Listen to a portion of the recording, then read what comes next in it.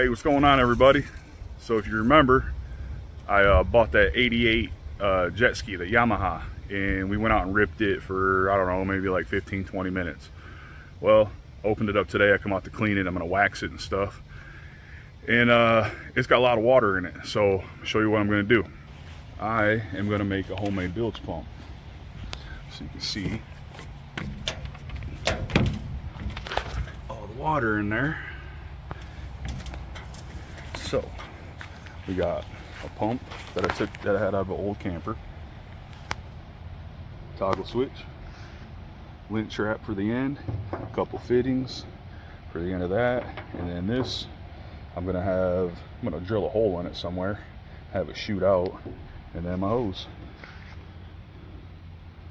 So all right, I'll take you guys along with me.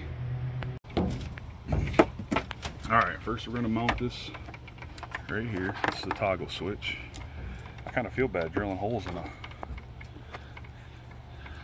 1988.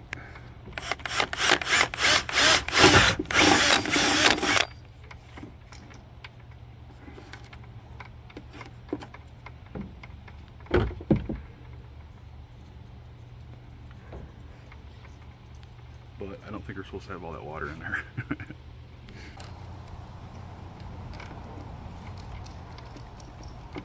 There. Look at that, they make it for dummies. It's got a little groove where the off is.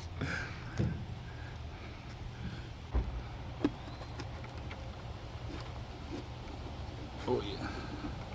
Can't see around your sausage fingers. Okay.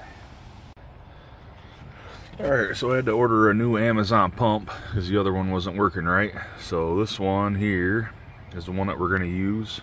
And I also am going to put a smaller diameter hose on the inlet, a little better suction. So I lost my camera, lady. So I'm just going to do things and then show you what I did afterwards. So here we go. So this is what I used for the inlet. Just a vent sock basically is all it is. I don't even know what it goes to, maybe like a dryer or something. It's a lint trap of some sort. I don't know, it was at the hardware store and I figured it'd work for a filter. Alright, this is what we got so far. So I don't got it wired up yet, but I got it mounted, and that's where we're gonna put it, right there. So I got my hose going down there. I still gotta shorten that up a little bit. I got my exit right there. So I don't know if that's a good spot, but that's gonna have to work. It's really the only spot I could figure to mount this thing. So there's the exit, just a piece of conduit, whatever that's even called. Just a, yeah, piece of conduit stuff. So there's that. All right, I'm gonna wire it up, and then I'm gonna turn it on for the first time live. Look how sturdy this is. All I did was zip tied it in. Like, it's sturdy.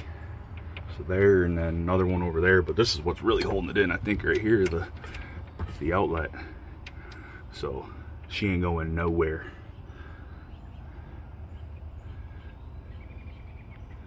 Good to go.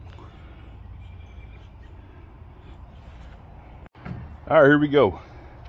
So again, toggle switch right there. There's my wires. It ain't beautiful, but it works. So I just ran it down. There is a pump out of a camper. You can see my inlet hose is down there in the water, and there's my exit right there. She ain't pretty, but here we go.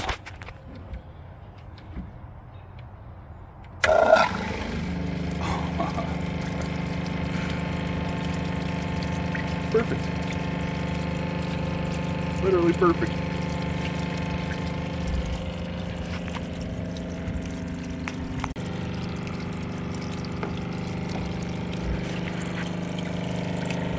There's a lot of water in there for only running this thing for 20 minutes. Like, a lot of water. So I'm glad I did this, or when we go to the lake this weekend, it might have sunk. Because I would have never thought to open this thing up.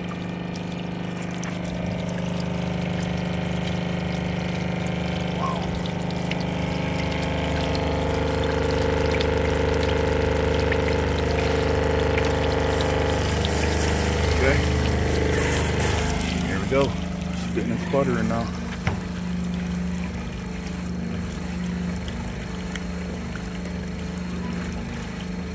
So we're gonna call that good. It works. I don't want to kill the battery. I don't know how much juice this thing takes, but I'm assuming a little bit.